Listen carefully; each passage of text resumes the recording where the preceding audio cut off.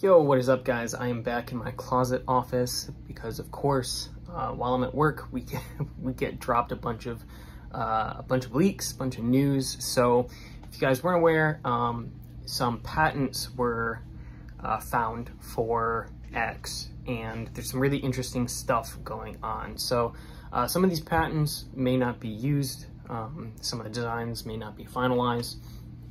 But there's some really interesting stuff. I'm sure somewhere in the mix of this stuff is the final product or the final gimmick or system or whatever, schematic for that.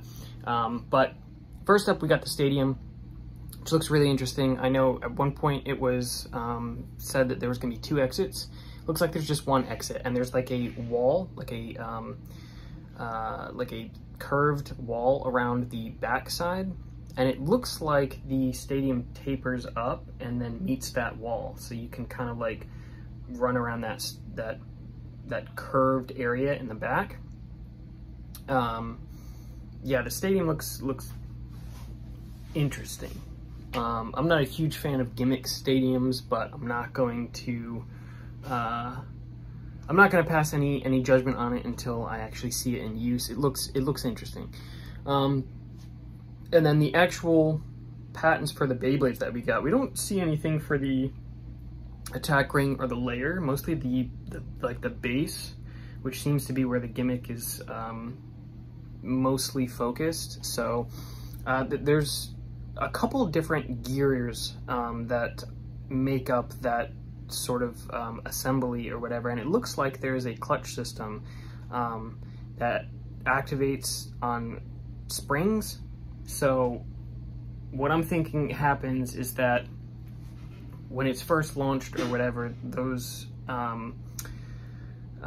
gears compress, and it probably keeps the tip from free spinning and creates like high speed or whatever.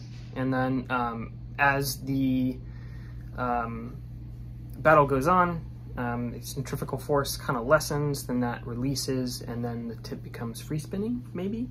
That's kind of what that's my guess looking at it. Obviously, I'm not an engineer, but it looks like how it would work to me. Now, I don't know how many of these parts are interchangeable. I don't know if it's like one giant chunk that is all, you know, like one piece. I doubt it is. You know, Beyblade is like very much about customization, so I imagine things are going to be able to be swapped out.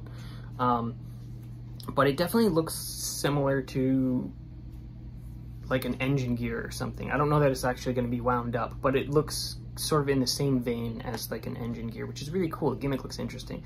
Additionally, of all of the patents that I've seen, I haven't seen anything about how a burst gimmick would work. So I'm not saying that they don't burst, but I'm saying I haven't seen anything that confirms that they do.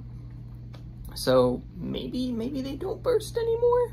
I mean, I know like they said that burst would be this many points and attack would be this many points or whatever. They also said that the Beyblades wouldn't be metal. So maybe they're throwing us for a loop. I don't know. Maybe they still burst. Maybe they don't still burst. You know, who knows? Who knows? But the system looks really interesting. The stadium looks definitely interesting. It's definitely not a standard type stadium. So I know people are going to be upset about that.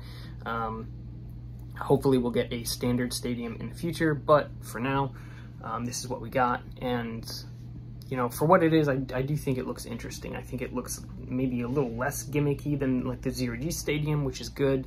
But how it's actually going to function, I don't know. I guess we'll find out. So let me know down in the comments what you guys think about this. I think it looks really interesting. So